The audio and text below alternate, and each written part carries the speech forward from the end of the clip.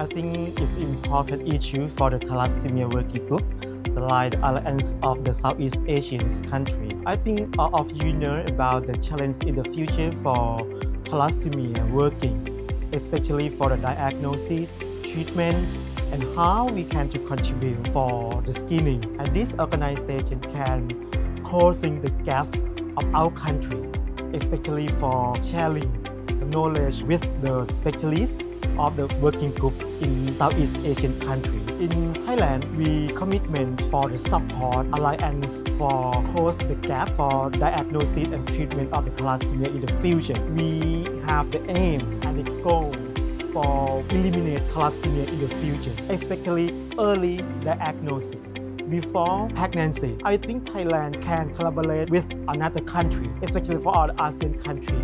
We have the common goal to elimination of the thalassemia in the future. Alliance is a very important team up for the Southeast Asia countries. Work together to reduce this kind of disease from the human history. I think we should speed up, erase this disease. People realize how much cost for this kind of disease, the family issues, social issues. Now we have this technology can really reduce this kind of cost. The time is coming, so we just quickly put in the actions. If we team up, take the leading role, I think all the South countries will join us.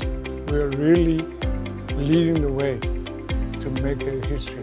BGI should support people doing some good things to give the technology support, raising the super quality, lower the cost, save the life. Thalassemia is a big problem. If we have this alliance, we can cooperate together so that we can create innovation on diagnosis and also the way for cooperate all the treatment together from every countries in this area. So we can cross to a good function of treatment, of diagnosis and innovation in all together. In Chiang Mai University, we have the Faculty of Associated Medical so that we can have the research in this area and then contribute to other countries about this knowledge.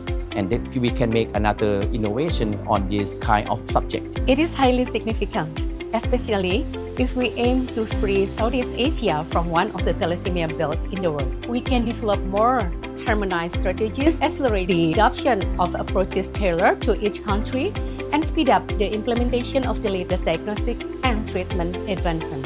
Harapan Kita Women and Children Hospital, as the Thalassemia Research Center appointed by the Indonesian Ministry of Health, we are committed to collaborating in research, strengthening laboratory capabilities, and promoting the use of innovative technologies such as NGS for more accurate and earlier diagnosis. For Vietnam, we are the low middle income countries and we are facing with a lot of issues related to healthcare system. With a regional alliance, we will have a regional action plan, and through that we can have a regional procurement, regional negotiations, and reduce the fee for the diagnosis, for treatment, for prevention. Our organization can contribute the experience to build a patient registry. We can supporting them, that is, help the patients, help the society, help the policy maker to have enough awareness about thalassemia. When joining with this alliance, can support for the patients in Vietnam and also other countries.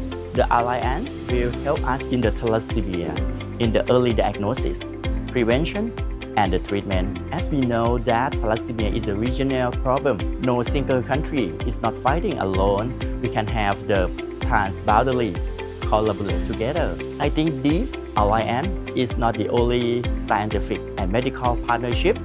I think it will have the innovation, prevention, sustainability to fight thalassemia together in Southeast Asia. We can be the regional hub for training and everything. We can be the ecosystem for thalassemia, prevention, diagnosis, and treatment. We can be the bridge to bridge everyone in Southeast Asia to China technology in terms of thalassemia.